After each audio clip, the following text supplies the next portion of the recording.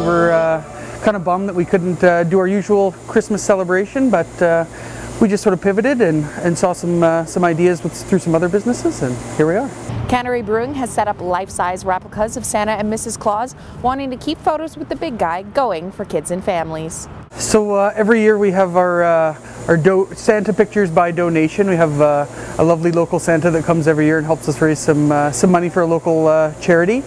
This year, obviously, with COVID protocols, that's not ideal, so we sort of pivoted and did a live-action cutout, if you will, of Santa and Mrs. Claus.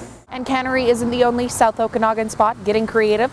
Others are joining in on new ways to visit St. Nick, like Junction 3 Coffee House in Osoyoos setting Santa up outside in an igloo bubble to chat with kids. If you want to take a picture with Santa, it's all by donation to South Okanagan Children's Charity. You can pop in anytime during our tasting room hours. So it's such a great thing for our local community. The South Okanagan Children's Charity is pretty near and dear to us here at Cannery, and even though things were changed, we still wanted to help out and raise some money and give people an opportunity to still get that photo with Santa.